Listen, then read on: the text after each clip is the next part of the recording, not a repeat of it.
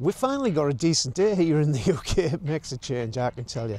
But today I'm going to try connecting this to this. So this is the DJI NEO and this is an iPhone, but it could be any phone. I've downloaded the app to it to connect it to it. So let's have a go and see what happens. So the first thing I need to do is turn this on. Now, be careful with this, because what I've done in the past is I've had my fingers through the propeller guard and it won't start. Anyway, it doesn't chop your finger off, but don't try it. I've already tried it for you. So to turn it on, it's just a single press and then a press and hold, and it should burst into life. There you go, and the propellers are going. Right. I love it when it does that reassuring noise. Well, the next thing we need to do is connect the DJI Fly app to it. And obviously we need to connect. So it's already shown up there. I'm recording the screen, so it'll take a little while for it to connect. Doesn't always do it first time, mind you. There we go. See how long it takes. There we go, we're ready. There's your screen. So previously we've just flown the drone just using the control buttons on the front there, the autonomous mode. But this time we're going to try it with this phone. So we've already got it set up, so let's see what we can do better with this than we can just do with the buttons on its own.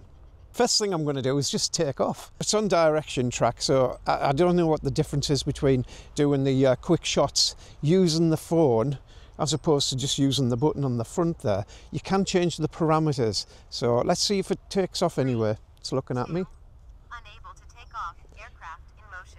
And that was because I had my finger going through, like I just mentioned. 3, Try again. 2,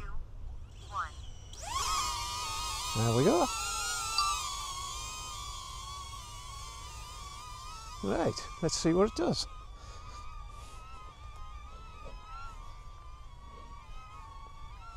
So I can see that it's actually following me, and I can see on screen, see what it does when I turn around. And this camera's still following me, so you did well. Right, okay, let's land it. Didn't really come back to me. So what I was saying was you can change the parameters inside of the app. So we've got it, it's on direction track, as you can see. So let's go into settings. So I had it on medium follow distance. I could have had it on close. I could have had it on far away. So you can also have it flying either low, flat, or high. So there's something it can do different on the phone that you can't do on the drone itself. 1.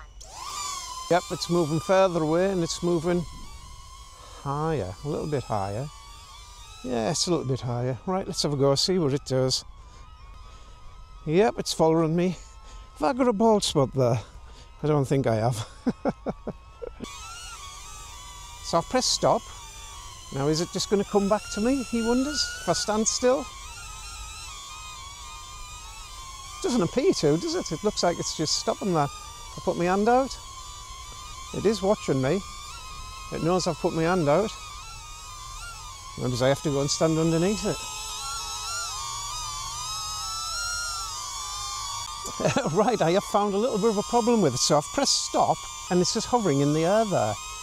But it's not coming back to me. Now I thought it would have just come straight back to me. Are you going to come back? And with me being short, I've got it set on the high setting and it's not coming down. I can't reach it. Look.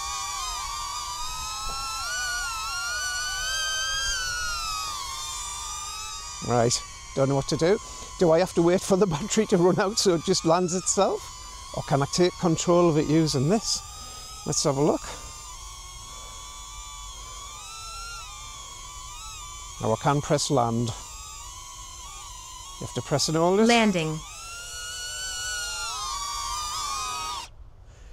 But to me, that's a bit of a flaw, isn't it? Right, so a few different things that we can do as well on here is, so obviously you can see the different controls we've got there. So we had manual setting, which I'm going to go into in a minute. So we can actually go in and change all the parameters. So in the drone, we can change it to flat or rise. We can change the amount of height. We can change the height there. So let's pick the circle. So we've got it on 6 meters. We can change it to 4.2. and right up to 20 meters there. You know, in different things altogether, and in custom we do have different things that we can pick as well. So we've got the helix, the boomerang, and the directional track as well. So I've got it set on direction track because that's the one that I'm interested in.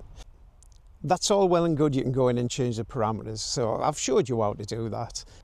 But I think the main thing I'm interested in is actually trying to fly the drone manually. So let's have a go at that one. So we have to click on the manual control center, and then you have to press takeoff.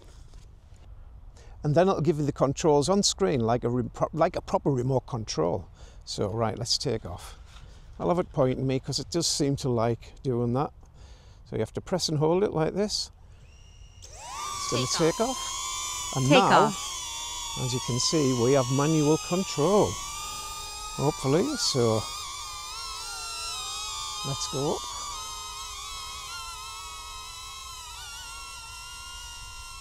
It's definitely going up. And as you can see there, we have the sea in the background just over there. I was going to go and do this on the beach, but the tide's up, so we couldn't do that. So we do have manual control, as you can see. Let's bring it down again. It's a bit weird using this. It's a wee bit slow, isn't it? It is working. I'm going to try flying it in the long line down there. Now I have been told that you can only fly about 50 meters away because it's only connected using the Wi-Fi. Now you do have some kind of gauge on there which tells you how much you're connected, and this says it's full connection. So let's have a fly down that way and see how far it manages to go. All right, here we go. I'll fly as fast as I can go. And you see how slow it is. I mean, it is fun and it is some control. But it's pretty slow, isn't it? It's still working that far away. I suppose, I don't know how far 50 meters is. It's telling me there now. If you have a look there, you can see there it's actually losing signal. So that's about as far as it can go. And does it actually tell you how far away it is? It doesn't really. So you don't have anywhere near the same amount of control as you would using a remote control, a proper remote control, which we will be using next, but in a different video. There's one thing you really do have to take into account when you're using your phone as a remote controller. There is no return to home on it. So if you're flying this out at sea or over a cliff or something and your battery goes, you cannot get it back home.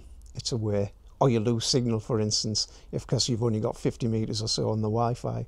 So that's one big reason why the proper remote controller might be better.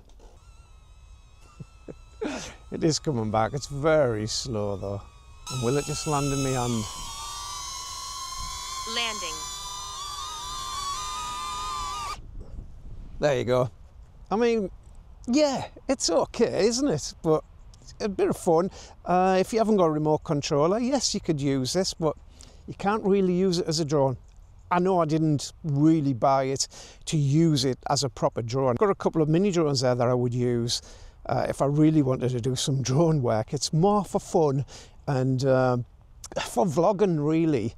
So it'll follow me about. So to sum it up, is it any good?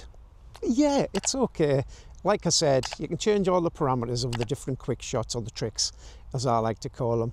Yes, you can fly it using the manual controls, but only to a very limited degree. Yeah, it's okay. It's okay. Let's see what it's like using the proper remote control, and let's see what difference we've got. A lot, I'm going to say. So if you've enjoyed it, give us a thumbs up and ring the bell and subscribe and all that carry on. It would be really much appreciated. It really helps us along. And we'll catch you next time when we're going to use the remote control. Bye-bye now.